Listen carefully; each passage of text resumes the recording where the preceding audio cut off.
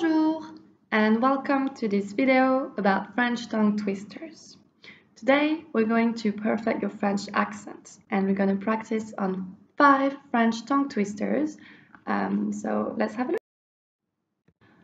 Tongue twisters are sentences that are difficult to pronounce, even for native speakers. So we're going to practice them together and start with the first one.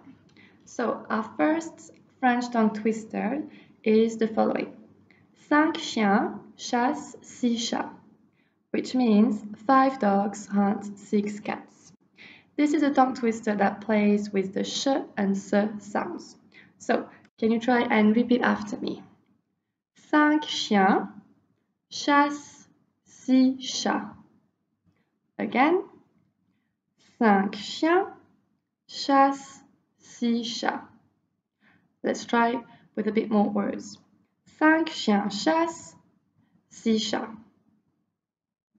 Let's try the whole sentence now. 5 chiens chassent 6 chats. Again. 5 chiens chassent 6 chats. All right, excellent. Let's look at the second. Let's have a look first. 5 gros rats grillent dans la grosse graisse grasse, which means 5 fat rats grill in the big fatty fat. So a bit longer, so let's try word by word first. 5 gros rats grillent dans la grosse graisse grasse. Okay, let's try again. 5 gros rats grillent dans la grosse graisse grasse. All right, again. 5 gros rats grillent dans la grosse graisse grasse. And now the full tongue twister is 5 gros rats grillent dans la grosse graisse grasse. All right. The third twister is a very famous French tongue twister that some natives sometimes struggle. So let's have a look. It says, les chaussettes de l'archiduchesse sont-elles sèches, archi-sèches? Which is in English, the archduchess's socks, are they dry, very dry? So again, this is a sh, s tongue twister. Okay, so let's practice. Les chaussettes de l'archiduchesse sont-elles sèches, archi-sèches? Again. Les chaussettes de l'archiduchesse sont-elles sèches, archi-sèches?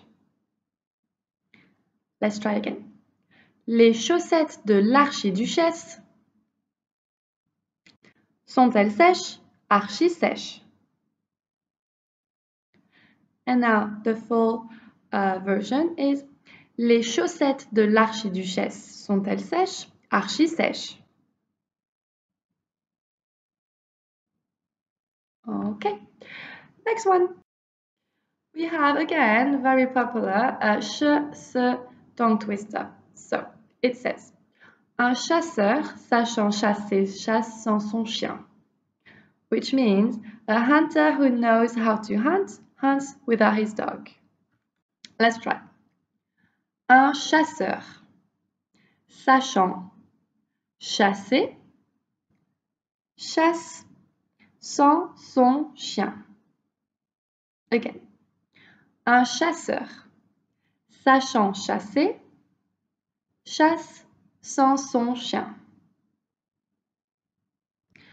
Un chasseur sachant chasser chasse sans son chien. And now the whole tongue twister. Un chasseur sachant chasser chasse sans son chien. Yeah, this is a tricky one. And the last that we're going to look at today is the following. Je veux et j'exige du jasmin et des jonquilles. So different sounds. In English, this is I want and I insist upon jasmine and jonquils.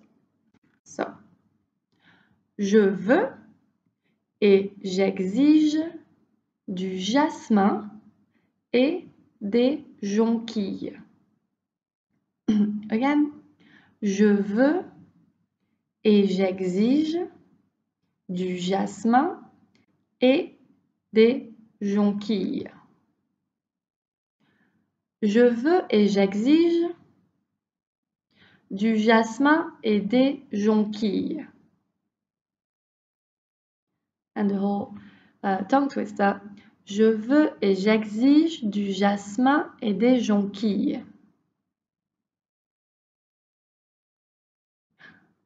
One more time. Je veux et j'exige du jasmin et des jonquilles.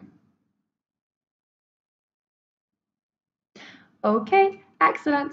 So we have seen our 5 tongue twisters.